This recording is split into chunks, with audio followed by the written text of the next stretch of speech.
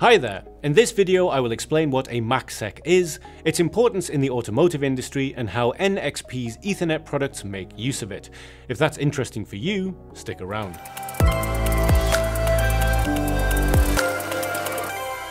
First, what is MACsec? MACsec stands for Media Access Control Security and is standardized as IEEE 802.1AE. The protocol is a standard for authenticating and encrypting the data between MACsec-capable devices. Why is MACsec important for the automotive industry? The EE architecture is moving away from the traditional fixed function boxes. In modern architecture, data is aggregated, pre- and post-processed in different locations of the network. These nodes that are distributed across the network leave open ends that are susceptible to attack. This led to the automotive industry's greater focus on the authenticity and integrity of the data. How does MACsec operate? Within the OSI layer model, MACsec occupies layer 2. On the transmitting end of the link, MACsec adds additional information to the frames. The information includes a MAC security tag or SEC tag and an ICV, integrity check value, to the frames.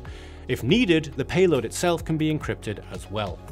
On the receiving end of the link, MACsec identifies and decrypts the frames, checks for an authenticated link partner, checks the integrity, provides replay protection, removes the SEC tag and ICV, and discards and monitors invalid frames. What are the challenges of using MACsec? To enhance the security of PHY devices, MACsec adds a SEC tag and ICV to the frames. This additional information increases the frame size, which leads to packet drops between XMII and the physical layer, resulting in incomplete data transmission. How did NXP overcome this challenge? NXP came up with 4 potential solutions: flow control, stall signal, extended interpacket gap, and TLV header. While the first two, flow control and stall signal, solved the packet drop issue, they created new issues like latency and compatibility problems. The other two proved to be more robust solutions, so those are the ones that are used in NXP MACsec devices. In the extended interpacket gap approach, the gap between two subsequent packets is increased by the MAC. This solution ensures that the succeeding packet is sent after the preceding packet has been transmitted. The last approach makes use of an NXP proprietary TLV header. This approach requires a small modification of the network stack to insert the static TLV header into each frame. Also, for this approach, no state machines or complicated software logic is required. Where does MACsec fit into your network?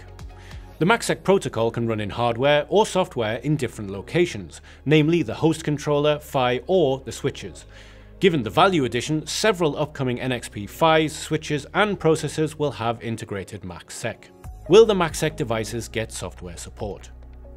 All our Ethernet devices that have integrated MACsec can integrate into Autosar MKA.